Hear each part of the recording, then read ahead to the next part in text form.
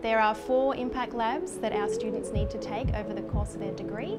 The first one focuses on place, the second one on people, the third one on planet, and the fourth one on purpose. So each semester in Impact Lab 4, we offer the students between 7 and 13 different project options for them to take. For example, this semester we have a project called the SHED project, and that's short for Sustainability in Higher Education. The students were asked to design a space here at QUT at the Gardens Point campus that could also be moved to the Kelvin Grove campus. More particularly, it really made this much more of a kind of real-world experience, because perhaps for the first time for many of them, they really had to consider sustainability from a design and construction point of view and design something that would take that into account.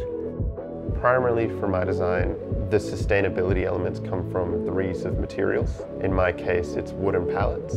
In the world right now, there are around 5 billion pallets in use, and 150 million of them are thrown away each year, just in dumps across the world.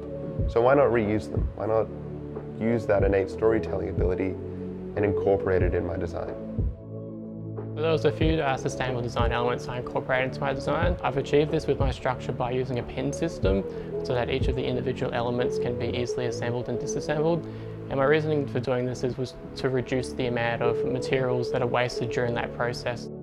From a teaching perspective, this project was really relevant. Relevant in the sense that, certainly from the students' point of view, there were so many clients. They had multiple clients because there were so many people here within QUT interested in this, interested in the Indigenous aspect, the Indigenous cultural aspect, the campus to country, and then there was the facilities management on another level entirely, about the practicality of construction, the materials. There was kind of multiple clients, all adds aspects that the students often wouldn't have to take into account, all in one small project. Sustainability isn't just about picking the right material type for a building that is sustainable, it's also about thinking about the whole life cycle of a building. My design hinges off the idea of recycling and repurposing pre-loved building elements from the local area. Now, our students were really inspired. They didn't know that the campus to country vision existed. So it was an excellent project where they got to explore what that is and incorporate that into their design. My understanding of Indigenous culture through the campus to country theme has definitely changed. Being able to research and look into the QUT framework that has been set out and doing that research on Indigenous colours and planting, I was able to get a greater understanding and appreciation for it. Within my structure, I try to take a very sensitive approach to campus to country. So I did a lot of research into Indigenous colour palettes and found that earthy tones such as reds and browns represented land, which I felt was a very good connection to the campus to country theme, hence the use of cork and steel within the structure. Also the Indigenous planting that I've used, which is native to the Brisbane area.